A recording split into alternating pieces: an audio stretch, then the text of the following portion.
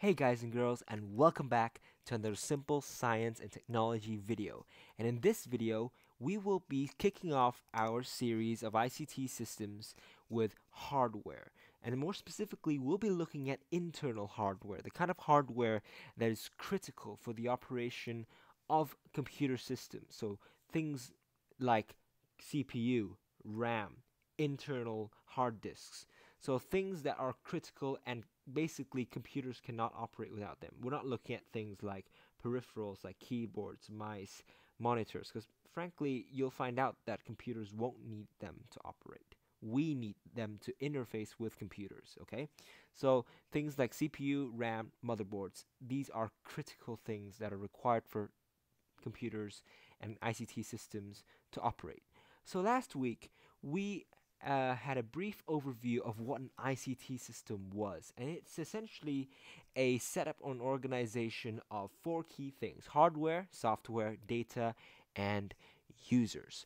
So in this video, we'll be looking at the first one of these focuses, and it's hardware. Okay, so hardware is a collection or a physical parts or components of a computer system that are directed by software to execute commands or instructions. So essentially, these are the tools that that software uses to execute its instructions and commands. Okay, so these are the physical components that you see when you interact or look at computer systems. So these are the physical components, yeah? But physical components require brains. They require the software in order to direct them to execute, in order to direct them to work. Okay? So hardware needs software, and today we'll be looking at the physical part of this relationship, and that's hardware. Okay. So hardware is best understood as two different types of hardware groups. So firstly, you've got internal hardware. So these are things, as I said, which are critical for the operation of computer systems. And as such, they're typically cased inside a computer system or a particular unit, as you'll see later. And that's why they're called internal. These are critical things. So imagine a human body. These devices, these hardware that are internal, are like your organs, your heart, you know, things that you need in order to live. Whereas external uh, hardware are essentially things that you use to interface with your computer systems, things that you use to either input information into your computer systems or output or display them, display the information from your computer systems. Think of these as like clothing, hats, clothes, your sweatshirt, for example. You don't need them to live, but it helps you convey who you are. Okay? So, as I said before, internal hardware are components which are crucial for the operation of a computer. These are typically connected directly onto what is called a motherboard, which we will discuss in the next video, and they're typically contained within the computer's main body or case. So that is where we can physically see the difference between an internal hardware and external hardware, is basically whatever is in the casing. And whatever's in the casing is typically what is essential for operation. In other words, it's not, casing's there for you to basically not pull it in and out very often. So it's meant to be in there, it's meant to be in there for an extended period of time. Okay, and the whole point of internal hardware as a concept is that we see internal hardware as things that make up a computer. When you think of a computer, you must have internal hardware, and the computer is the internal hardware that it is composed of. Whereas external hardware, or it's typically known as peripherals, are essentially devices that I said are used to interface with the computer, to input information or to output information from a computer. So these things are like your printers. So as I said, it's an output device in that it helps you display in a printed form the data from your computer. Either it would be from a word processing software like Microsoft Word, or it could be, for example, a mouse. It's used to input your commands from left clicking, right clicking, and moving your mouse around. Monitor to digitally display your information, keyboard likewise, to input using the keys. And they're typically connected to external connectors within your computers or computer systems. So things like your lightning ports, your USB-C ports. You've got your SD card ports here, your HDMI ports, and your Ethernet cable ports in order to connect with the wider network. So these things are external hardware because they are connected externally to the computer, and the critical thing here is that you don't need them specifically to operate, yeah? Okay, so these external ports, you can see them on the side of your laptop that you're using to watch this video, or on the PC. It's either on the front lower side of lower part of the PC, those docks, or it's on the back. You always find them on the back. Very sophisticated bunch of ports, and those are external or peripheral connectors. So connectors are another word for port. And in this video, we'll be focusing on internal hardware. So let's look at what internal hardware is composed of. Let's have a wider review of those before we dive deep into each of the individual components. So firstly, you've got your CPU. This is essentially the brains of the computer.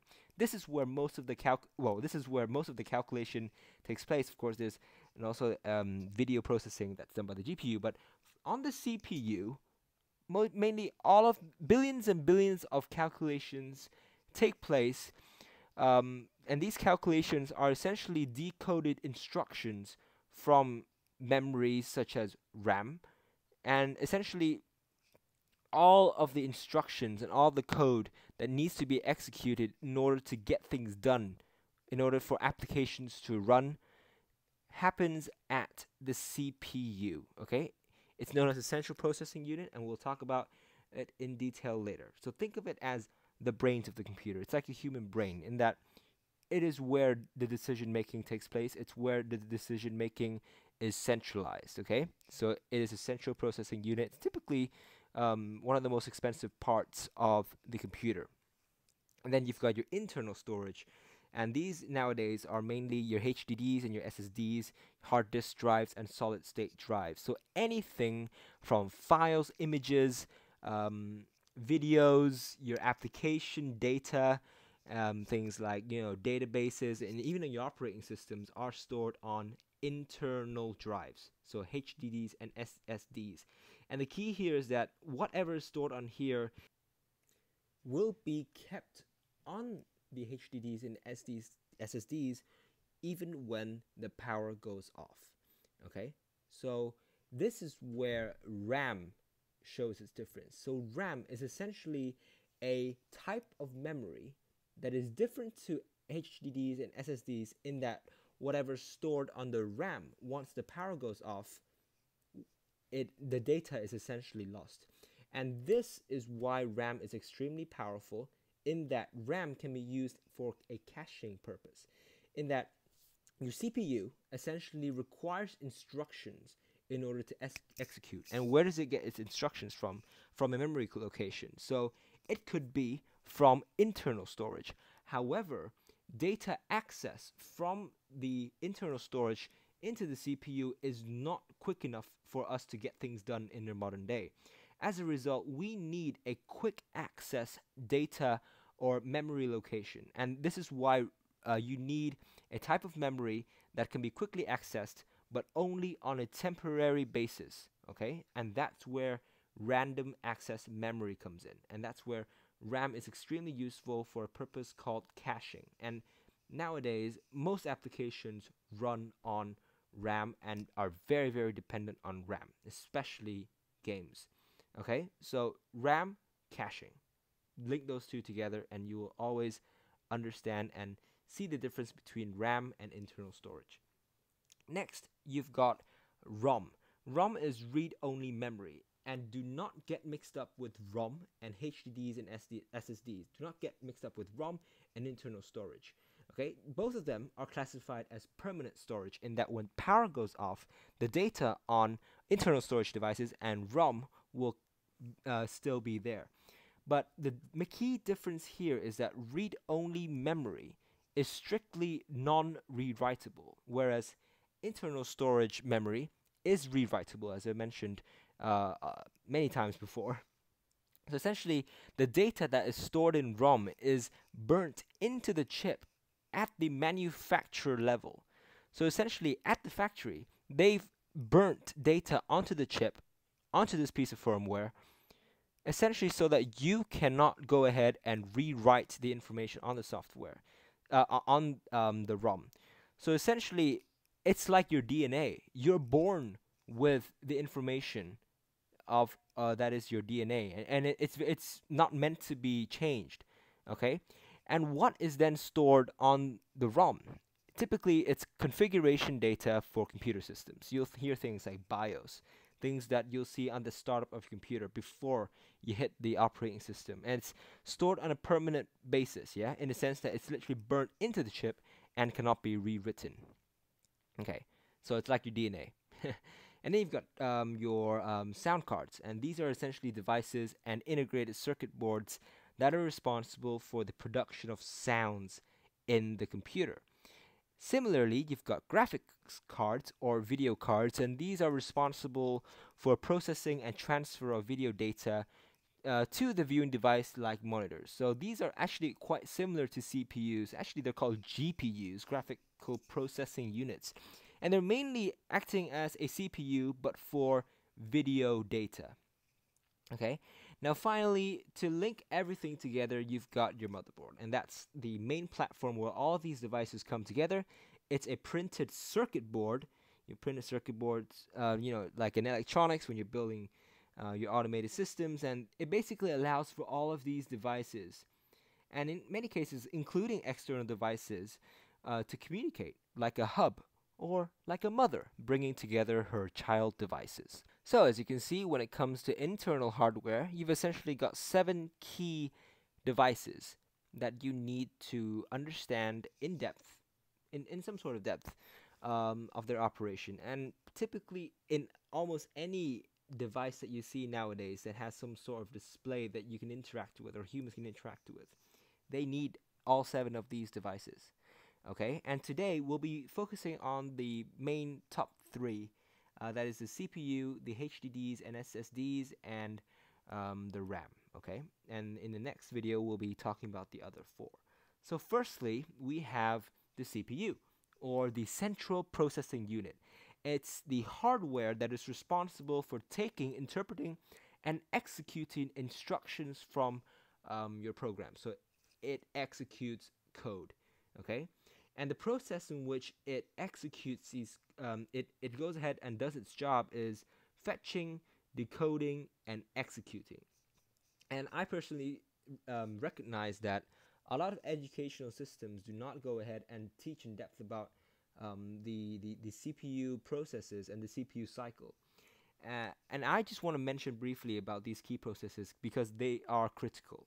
And these processes operate on every single devices with CPUs in the world. Okay, and we need to understand this, and we need to understand it in a simple and understandable and memorable way. So firstly, you need to know that CPU is, you could understand it as a very, very super powerful calculator. Okay, because from whatever is decoded to the execution stage, the CPU essentially calculates machine code.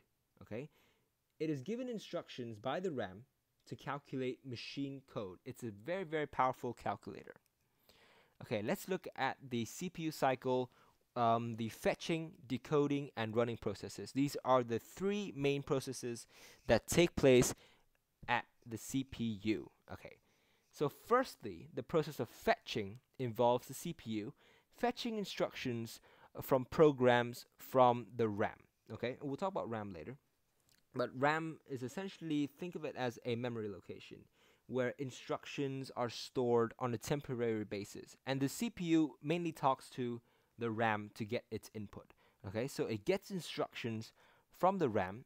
Okay, and the instructions from the RAM is now stored in the CPU's memory location known as an immediate access RAM. So it's another type of RAM that's different from the RAM that it's getting instructions from. So the instructions from the RAM the diagram on top there, is stored in the CPU's RAM.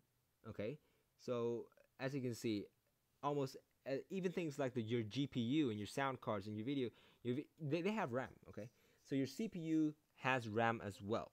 Okay, the instructions are then passed into what is known as an instructions register in your CPU, and that essentially acts as another layer of caching in order for your CPU to execute things on a quicker basis. Caching allows for things to happen quicker, and it reduces delay time in these connections. Okay, and then you've got decoding, and this process takes the instructions from the instructions register into an interpretable form. It sort of decrypts this information into interpretable form, so that it can be executed by the CPU or the ALU unit in the CPU. Okay, and the thing you need to know is that when it comes to executing, the ALU, which is the executing unit within the CPU, can only process machine code. As a result, whatever instruction that is received at the instructions register must be understood by the arithmetic and logic unit, the ALU. Okay, and these are typically things, arithmetic calculations. Okay, ones and zeros, binary stuff, or hexabit, binary stuff. Okay, and whatever is calculated is released as an output to the devices that it may impact. Okay, so the executed instructions, as I mentioned before, can involve things like basic arithmetic, comparing numbers together, and moving them around in memory. Okay, and as a result, these calculations are very simple, but they must be understood by the ALU. So that's why you need your decoder process. Okay. Now, these calculations take place, billions of times per second and per CPU, and it's absolutely insane. As a result, I want you to remember the CPU as a super duper fast calculator. Okay. And as you can see here, there are two components that are critical for the data flow inside the CPU, and these two components make up the control unit of the CPU, and these are the decoder and the multiplexer. As you can see, it links up the key channels within the CPU, okay? And that allows it to basically dictate the flow of data within the CPU. So pretty much the two most important parts of your computer, your CPU, is your decoder and your multiplexer, because that allows for the balance and flow of information within your CPU and allows it to operate effectively. Okay, so those two components form what is called a control unit. The CPU is also known as a microprocessor nowadays, as is a difference in the past, in that in the past CPUs were made of very many different units, integrated circuits that are connected within a circuit board, but now it's a single integrated circuit. So that's why it's called a microprocessor all-in-one. Okay, now CPUs are found in all devices and mainly for control and monitoring purposes. Okay, so whatever thing that has control. So control means you can dictate the output of another device, or to monitor, to gather input, you need a CPU. Okay. Next, you've got your internal storages, and nowadays it's typically your HDDs and SSDs. HDDs, or internal hard disk drives, and solid state drives, SSDs, are the computer's main storage devices. Okay, they are capable of storing a huge amount of data, especially when it is compared to any type of RAM. Yeah. And they can store everything, things from files, text, photos, and images, databases, application software, operating systems. Okay, your boot up operating systems are stored on HDDs and SSDs. They are known as non-volatile or permanent storage, meaning that the main key thing here is that when power goes off, the data will still be stored. So that's where it's different from RAM. So let's look at the difference between the two by firstly looking at HDDs. HDDs are a form of magnetic storage media. Where does the magnet come from? It consists of a disk or a platter, okay, a magnetic platter because it is coated with a magnetic material such as nickel. Okay, the disk itself is made of ceramic, glass, or aluminium. And HDDs are known as electromechanical devices because it involves a spinning disk and it's powered by electricity, and electricity flows through it, so it's an electromechanical device. And that's where its reliability is a bit of a problem compared to SSDs, which are purely electronical devices. Okay, so how an HDD works is that the coating element that's on the magnetic disk can be magnetized. In other words, the elements within the disk can flip in direction. Okay, as you can see here in the diagram that I've magnified from the disk here, you've got red and blue elements facing in opposite directions, and those are basically different magnetic directions, and those represent ones and zeros. Excuse me. And the magnetizing is done by a device within the HDD known as the read-write head. It's one of those, like it's one of those needles that go down, and it's similar to those old music playing devices. Yeah, and those that head there with that needle is responsible for reading and writing onto the disk, okay, or from the disk. HDDs are used to store everything, and it's mainly nowadays for fast retrieval and storage of data. Regardless of what you think compared to RAM or SSDs, HDD data access is actually very, very fast. Okay, yeah, much faster than a lot of other storage devices, and they're used in real-time systems. As a result, things like robotics or online systems for ticket booking or file systems, even in servers. Actually, they're preferred to use in servers than SSDs, and you'll find out why. Advantages are that of course, they have fast data transfer and access rates. Okay, not as fast as SSDs, but it is very, very fast. And of course, fast or not is relative, but compared to other storage devices in the day, it is fast. Okay, and it's got large memory capacities. These things go up to terabytes, man. And you've got disadvantages, however, in that they can be easily damaged if not correctly shut down. Okay, it leads to a phenomenon known as head crash, and that essentially loses the data stored on your HDDs. Sadly, they've also got moving parts, as I mentioned before. As a result, they are less reliable than SDs, which do not have any moving parts. So why would that be less reliable? Because you've got a mechanical element there. So for example, if something gets stuck within the mechanical operations of the disk, your disk is faulty then, okay? So it's not just an electronical failure that can go wrong. A mechanical failure that prevents the disk from running, efficiently will effectively stop your system from running. So there's more points of failure, potential failure. And finally, it's noisy, okay? You've got a spinning disk, and that generates vibration noise. Now, SSDs, they serve the same functions as HDDs. They serve what internal storage devices are meant to do, to store everything on a permanent basis as long as power is turned even off, yeah? Okay, so they serve the same purpose, and instead of spinning disks, you've got NAND chips that are used and they're stuck onto your SSDs. They look very, very similar to RAM, which is also static. There's no moving parts. And these devices are quickly taking over HDDs. They serve the same purpose, but instead of spinning disks, they've got static chips known as NAND chips. Okay, and these chips basically consist of millions of tiny transistors, which essentially store ones and zeros, and that's sort of like your HDD disk elements that go up or down in the magnetic direction. And as a result, they create a type of read-writable memory that's volatile.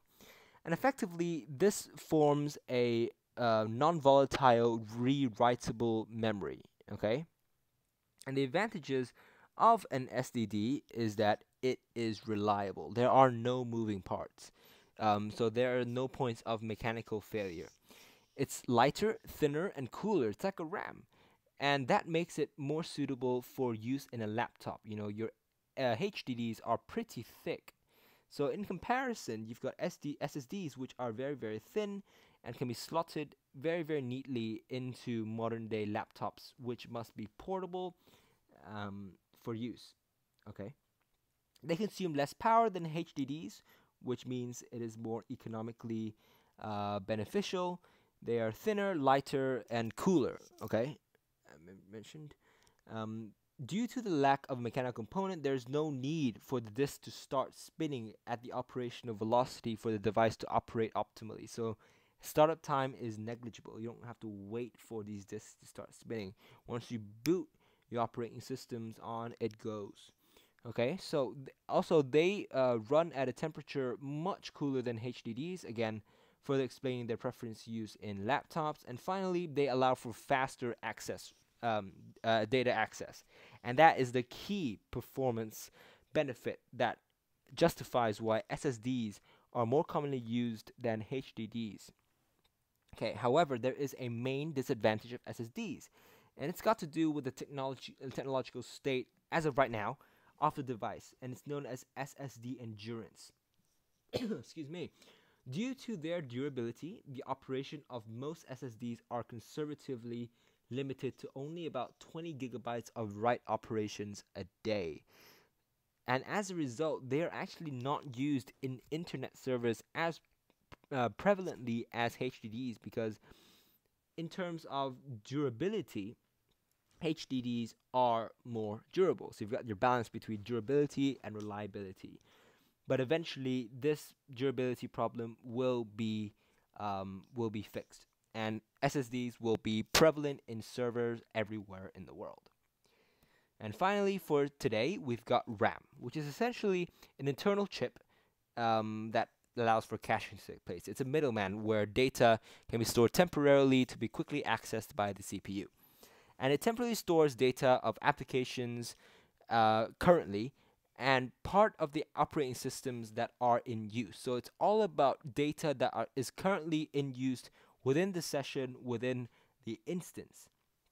And I'll give you a very, very clear example how RAM works with internal storage.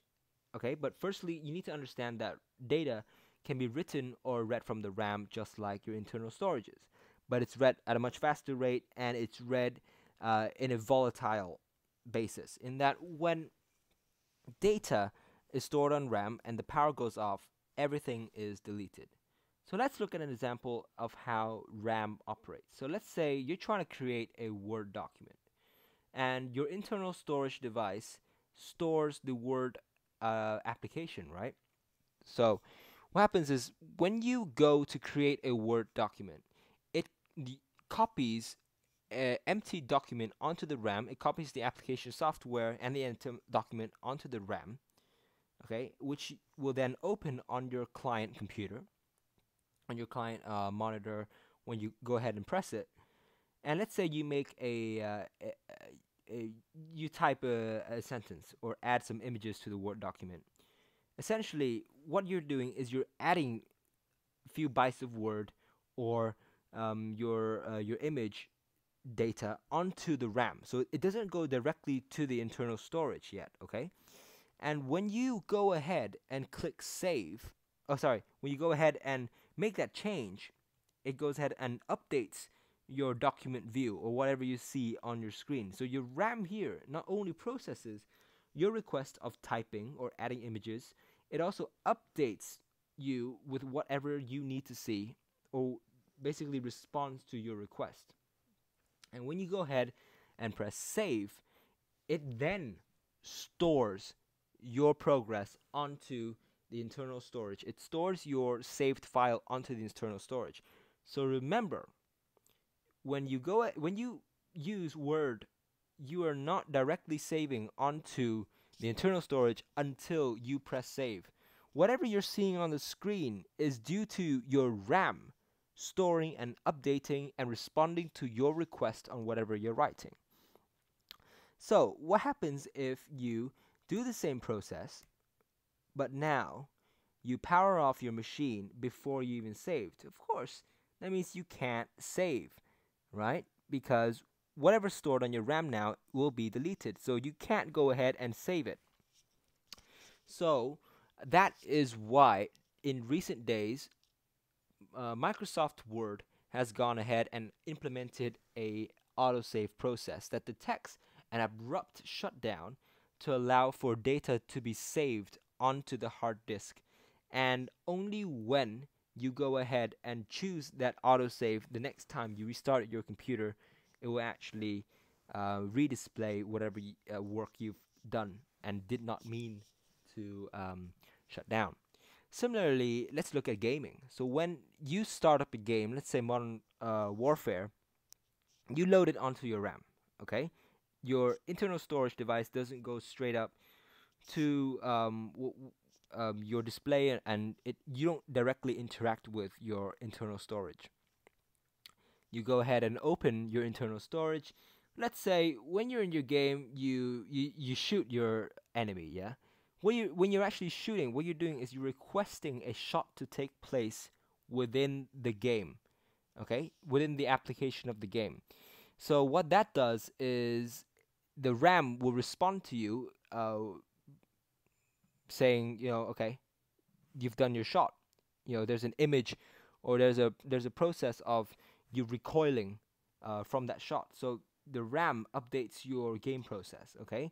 And this RAM could be that RAM stick, or it could be the RAM from the GPU. But either way, it's from RAM, okay?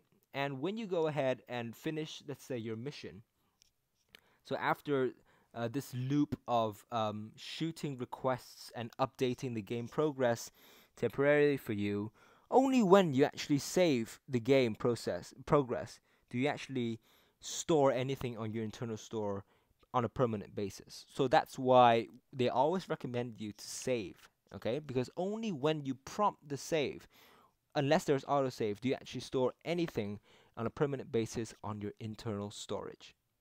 Okay, so that's all for RAM, CPU, and HDDs and SSDs. Today, we'll be looking at the other remaining 4 internal hardware devices on another time. Okay, thank you very much for your attention. I hope this has been useful. And I'm going to try to set up quizzes for you guys. So, um, check out the description whenever it comes. And I hope you all have a wonderful day. And thank you so much for your support.